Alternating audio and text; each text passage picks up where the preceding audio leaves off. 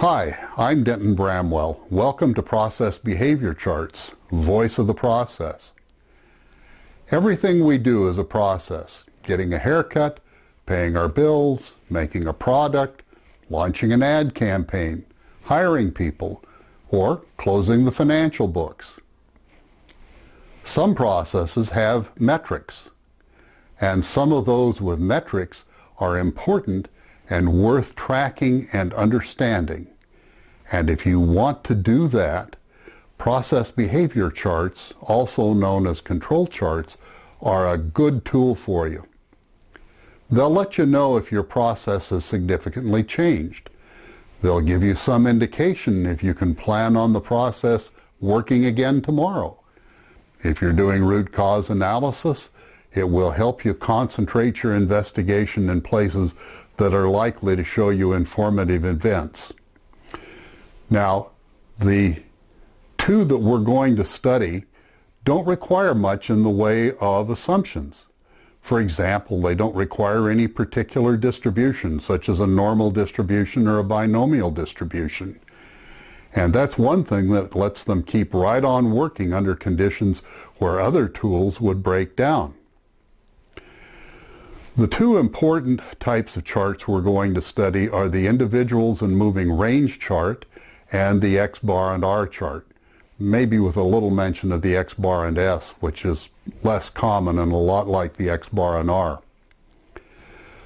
The less commonly used charts that we're not going to talk about include the P chart, the NP chart, the C chart, and the U chart. And those do require particular distributions of the data.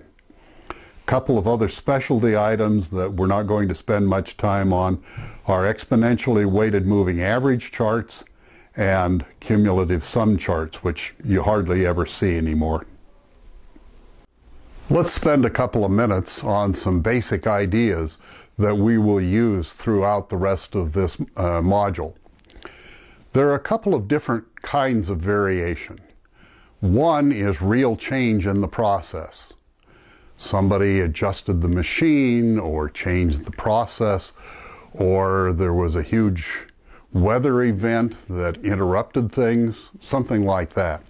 We call that signal or extraordinary variation or special cause or assignable cause. Real change is potentially interesting and worth understanding. It's the voice of the process signaling that something has happened. The other kind of variation is just random noise, and practically all sets of measurements contain some of it. And we call that noise, random variation, common cause. Individual random data are not interesting. There's no point in trying to find the cause for a difference between any 2 points in a set of random data, because the difference between two random numbers is just another random number. The fundamental job of the process behavior chart is to separate signal from noise. And it will tell you if what's happening is likely a real change or best attributed to just random variation.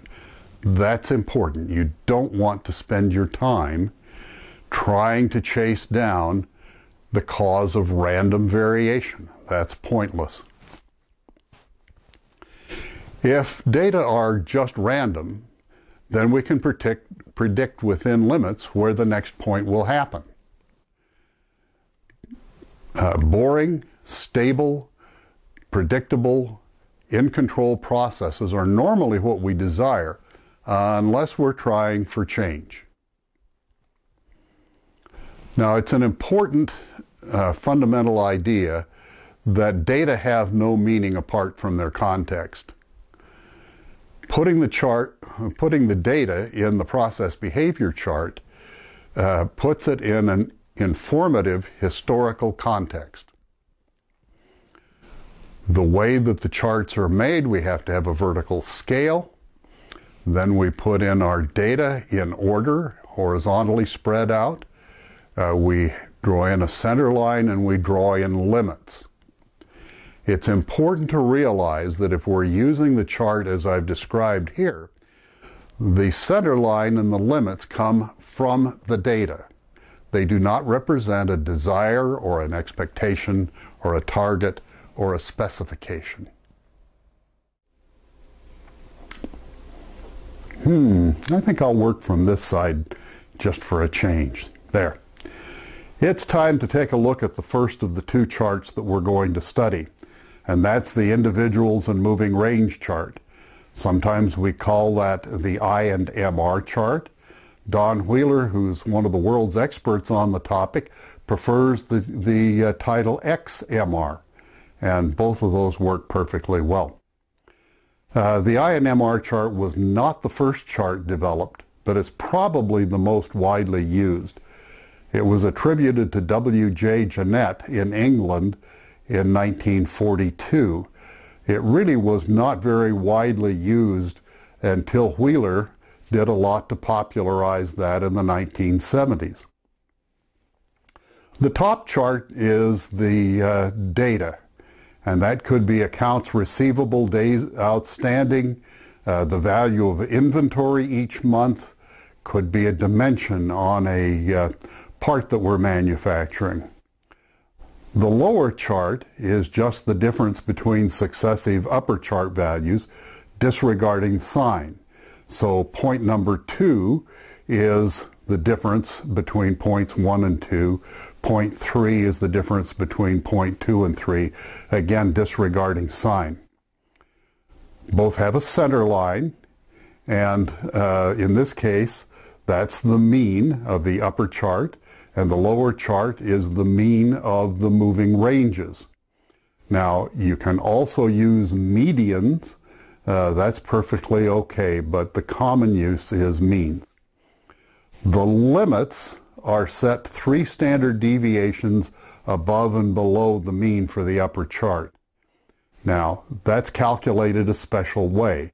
You take the center line of the moving range chart, multiply that by 2.66, and add and subtract that versus the mean of the upper chart, and that gives you your limits. For the lower chart, you just multiply the average center line by 3.27. And it's best to have about 9 or 10 data. Some authorities suggest you can get by with less, but there's some things that can happen with less that aren't as good. So I recommend start with 9 or 10 data. The one thing that you do not want to do is you do not want to use the sigma function in your calculator or the standard deviation function in your spreadsheet. That will give you results that you won't like. You have to use the calculation method that I just outlined. Now, one other thing worth noting, because this just clicks in a lot of people's mind very quickly, just because we use 3 standard deviations above and below does not imply that we're using a normal distribution. Actually, when Shewhart developed these charts, he relied on 2 things. He relied on the Chebyshev inequality, which is independent of distribution, and he relied on practical experience. Okay. The first rule of interpretation is a point outside the limits. Remember, we said that almost all the normal random variation would occur within the limits, or as we call them, the natural process limits. Occasionally, you will get an out-of-limit point just by random chance. But if you get one, it's very likely that it's real change. Now, the out-of-limit condition takes care of the big events. But it would be nice to have some way to detect small but persistent change that happens within the limits. So we have 3 other rules. That is that if you can lasso 3 points and 2 of them are at least 2 standard deviations from the center line and on the same side of the center line, then that indicates real change. The same is true if you can lasso 5 points and 4 of them are beyond 1 standard deviation and on the same side of the center line. And the last rule that we use is 8 points on the same side of the line. Taken together, those rules are about as efficient at detecting change as anything that you can use. Here are the data from Figure 1, and I've turned all 4 tests on. And what we see is that there's no evidence within the data of any signal or real change. Now, someone might get excited and point to point 12 here and say that's the lowest, it's an all-time low, but it's not detectably different from the other data. You can say the same thing about point 1, it's the highest, but our tests reveal that there is no difference between that and the other points in the data set. So we would say that this data set is homogeneous or in control, or that it shows only normal random variation, or that it's stable and predictable. So unless something happens, the next point we can reasonably expect will be near enough to the center line to be between the natural process limits. And normally this is good news, unless maybe these are sales data and you're hoping that your new sales manager was going to make a difference.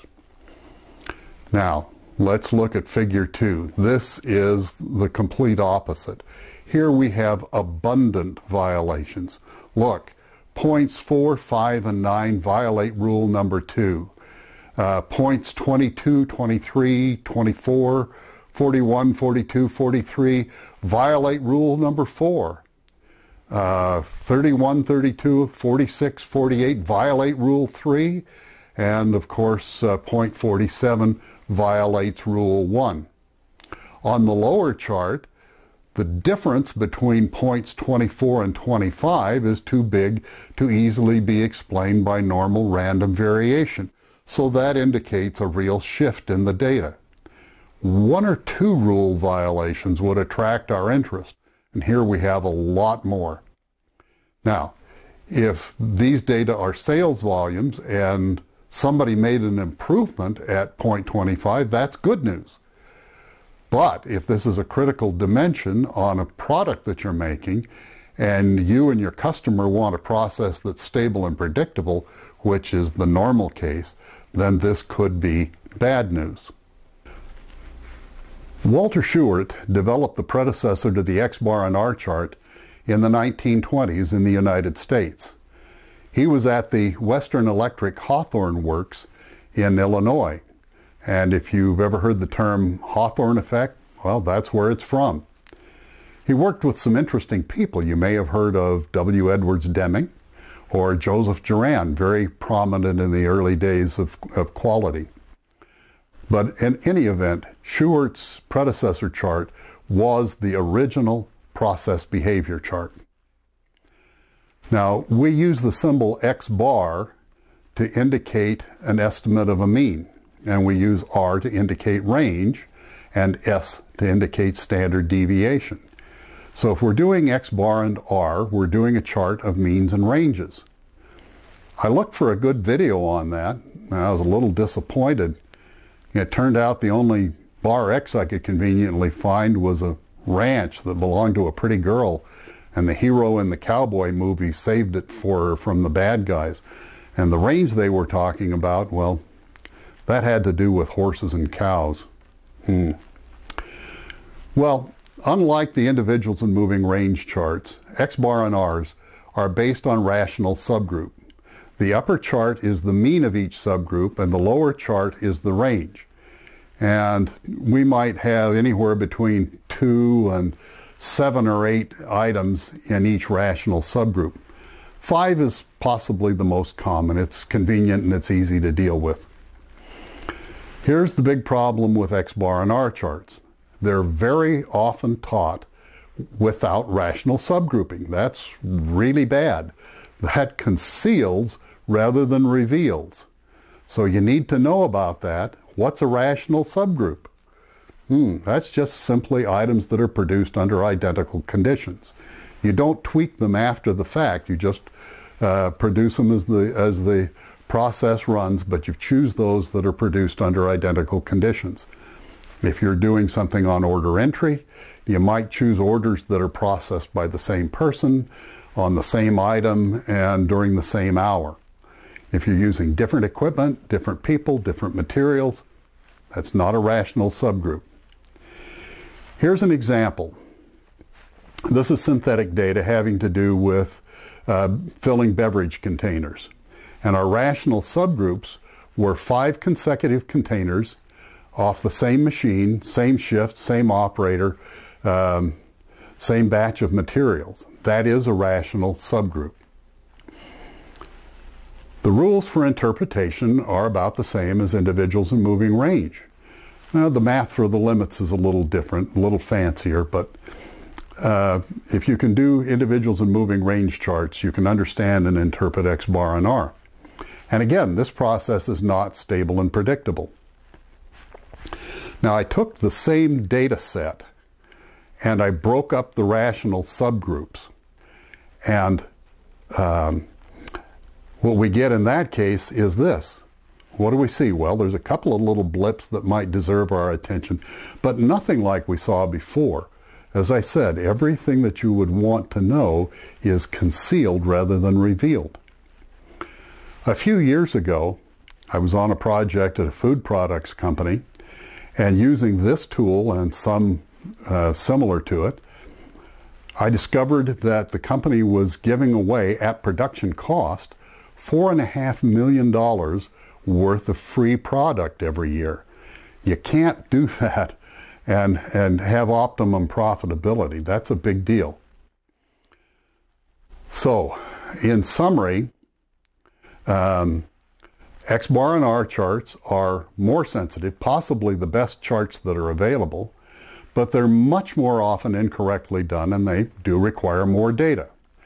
And like the individuals in moving range chart, it is not required that the data be normally distributed, nor is it required that the lower chart be in control before you interpret the upper chart. Well, just in case you're stuck on a desert island and feel compelled to do an XBar and R chart by hand, here are the constants that you'll need. The value of the constants depends on how many data you have in each subgroup. So the calculations start with the value of the center line of the range chart. That's R bar. Just multiply that by the appropriate A2 constant, add and subtract that versus the X bar center line to get the limits for the upper chart. Now the lower chart is simpler. You just multiply R bar by the D3 and D4 constants, and that gives you your chart limits. Now, let me give you one cautionary note here. Be very selective in the sources that you study. In spite of the ranch joke that I cracked earlier in this video, I did look at a dozen YouTube videos on XBar and R charts. Plus, I've had a chance to look at a couple of commercial offerings. Of those, not one gave instructions that would lead you to make successful and correct charts. Leads me to believe that there may be more incorrect information out there than there is correct information. Of course, we like our material and we try to make it as correct and simple and clear as we can. If you're interested in reading beyond what we've got, then I recommend you look at the writings of Dr. Donald J. Wheeler. He has been doing this for a long time. He's a very perceptive and thoughtful author, and his material is well researched and you can have confidence in it.